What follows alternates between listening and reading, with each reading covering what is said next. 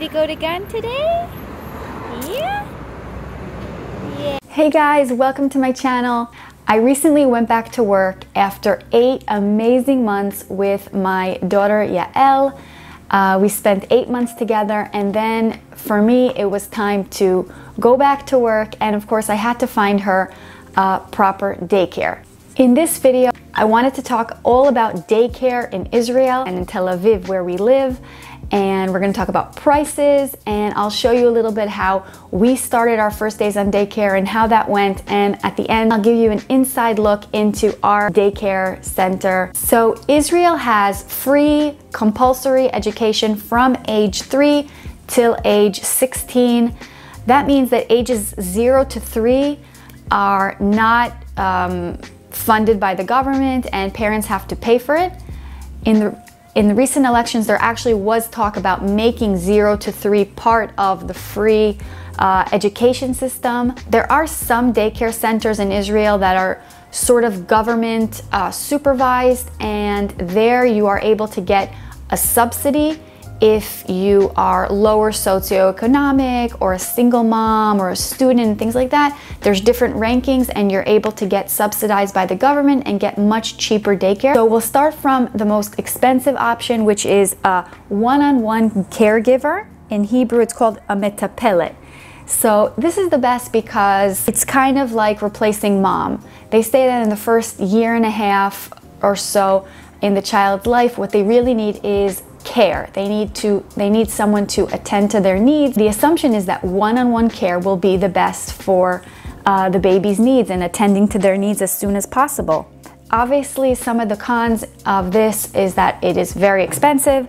Like you see here, the price in Tel Aviv is about 9,000 shekels. I think Tel Aviv has the most expensive daycare options, so it's probably cheaper in other parts of the country. Really, it's at the baby's house, which also means sometimes there's a little bit of hassle. You just want to work at home and then the baby's in the house and it's hard to work at home. Sometimes the parents have to prepare the baby's food, so this adds a little bit of hassle. Because it's so expensive, sometimes people want to share nannies, like have 2 babies together with a nanny, and someone offered this option to us, but we didn't want to take it, and I'll get to why soon. The second option is a mishpachton. This usually means 1 or 2 women in their private house.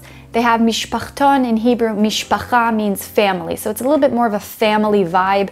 It's usually at their house, kids of different ages, and obviously it's a cheaper option. Tel Aviv is usually around 4,500 shekels, which is $1,300.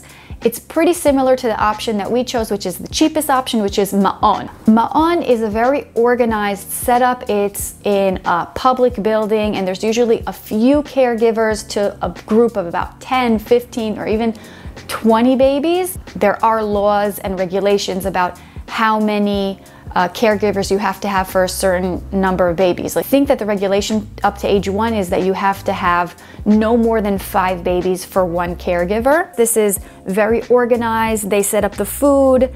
It's the cheapest option. God forbid, you know, there are cases when there's some abuse and stuff like that. You hope that the more babies and caregivers and supervision there is, the less these cases are going to happen in places like this. One of the downsides is that there's a lot of babies to attend to, so maybe your baby isn't getting the best care. And of course, with so many babies, there are a lot of viruses going around, and parents find themselves sometimes in the first year or 2 of the baby's life just constantly taking sick days from work. We chose a ma'on that we love. Our first 2 kids went there when they started when they were babies, and we love the place. No hassle. We take there in the morning, we pick her up. Everything's very organized. Love this place. We know them metaplot, so for us it was a no-brainer. So I want to show you what it was like our first few days in starting the gan. So we are on our way to the gan for the first time.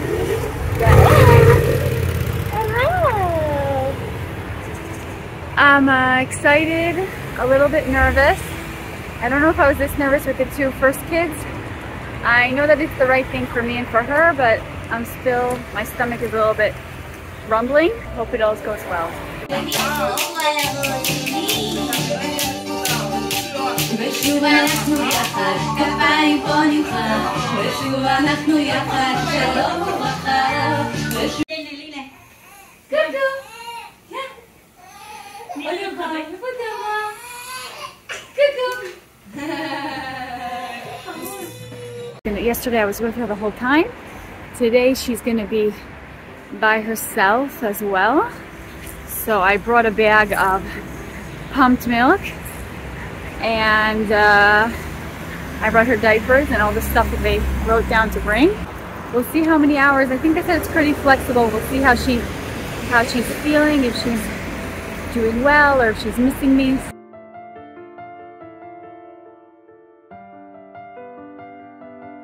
So they told me to just leave. Hope she'll do okay. They're gonna call me if anything requires me to come. So basically the first day I was with her for about 2-3 hours. I sat with her and I saw she loved it and she was singing and super happy. Second day I left her for a few hours.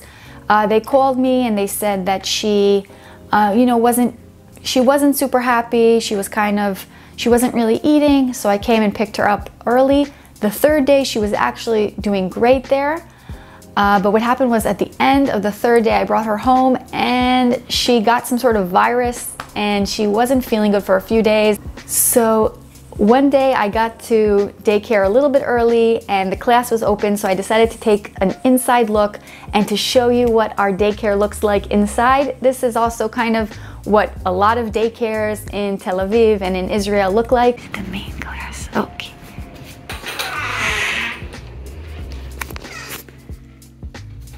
Big room, all the babies.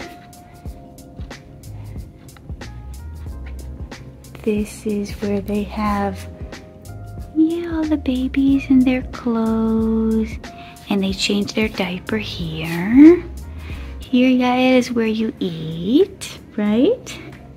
It's where you eat. And they have, I guess, the freezer. They have lots of frozen milk for moms, and also maybe some real milk from moms. And then they have the play area. You want to sit and play a little bit, Yael? כיף לך. כיף לך. Heyo.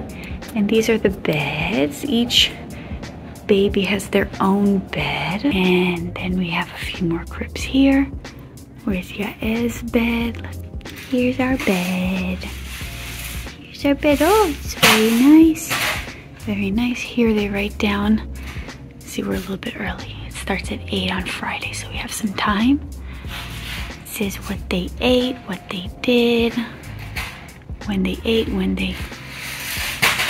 says when they woke up, when they ate breakfast, when they slept. And Yael, she had bottles, she ate. She's playing very nicely. If you're going back to work or you're thinking about sending to daycare, best of luck and hope you and your baby thrive. Thanks for watching and see you guys next time.